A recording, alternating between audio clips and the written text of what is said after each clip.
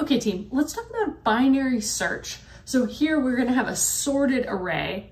This will not work if we don't have a sorted array. We have a sorted array, and when we wanna look through for something, say I wanna find the number 40 in my sorted array, what I would do is I would say, well, let me pick the thing in the middle and let me see if it's 40. So I look at the 37, and because 40 is bigger than that, I know it's not gonna be in that other side of the array. And so I'm able to cut my input size in half. And remember, when we're able to cut our input size in half, that'll take log base 2 of n steps. So here I know that it's bigger than 37, so I'm able to look in the right-hand side of it. And I say, okay, it must be in this subset. Let me pick the middle value there. And then I will, it's 42, I'm looking for 40. And so I know it must be in the left-hand side. So I can discard everything in the right-hand side. So do you see how I'm able to cut my input size in half every time? So it's a little tricky here because once I know that it's not 42, I don't have to check that element anymore. And so I'm making it in half minus 1. But in general, when we talk about binary search, we'll talk about it as if we're breaking it in half exactly. And that works out fine in terms of our analysis of the algorithm. The big picture is we're able to take our problem's input size, check the middle value, and then divide it in half on what we can check. So we know we don't have to check in the other side. Let's look through how we might do this with sort of keeping track of what's my hypothesized range of values.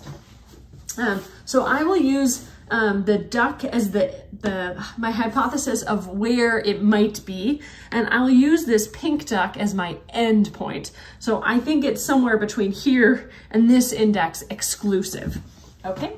And I will pick the middle element, and I'll use this other brown duck for that.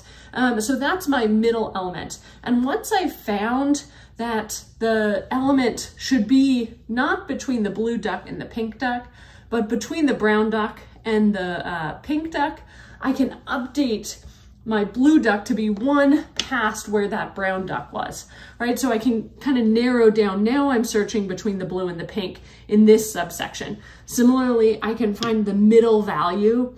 I find it smaller than the middle value. And so I can make the pink duck be at that same spot because I now want to look between the pink duck and the blue duck and the pink duck. And it's exclusive of the pink and inclusive of the blue duck.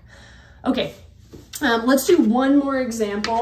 And in this example, I will look for 34. So I start off and I'm looking between the blue duck and the pink duck. Remember, inclusive of the blue duck, exclusive of the pink duck. And then I find the center element and I say, well, I'm looking for, what number did I say I was looking for? 34. I'm looking for 34, so it must be in this right-hand side. And so now I'll set the pink duck to exactly where that pivot or that, middle element was. So now I'm looking between the blue duck and the pink duck. Blue duck inclusive, pink duck exclusive. I identify the center element. That center element is 33, but I want something, I'm looking for 34. And so I put the blue duck one past where that spot was, because now I want to look through the blue duck to the pink duck, inclusive of the blue duck, exclusive of the pink duck.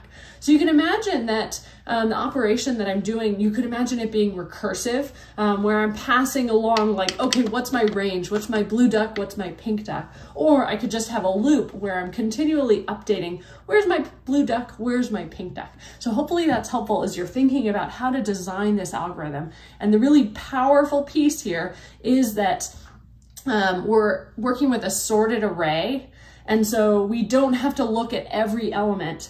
If it was not a sorted array, then I would, to see if a value was in there, I might have to go through all of the elements because I wouldn't find it, and I would need to look at every single one before I decided for sure, okay, it's definitely not here.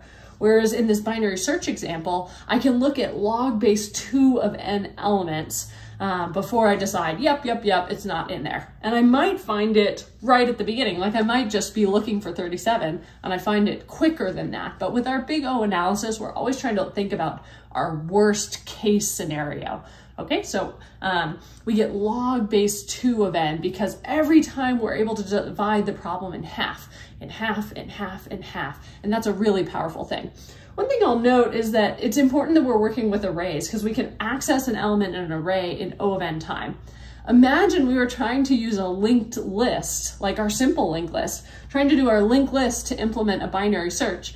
Well, it wouldn't work because to find the middle element, I would have to walk through each of the elements while current.next is not null, current gets current.next. Can you imagine? Like I'd have to loop through to get to the middle element. And so it would essentially defeat the purpose of how powerful binary search is. So binary search works really well with arrays because we can access an element in constant time, but it wouldn't work well for something like a linked list.